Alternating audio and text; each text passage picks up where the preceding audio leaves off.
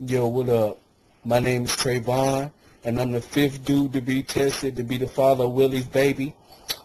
I met Willie at a party at my friend C-Note's house.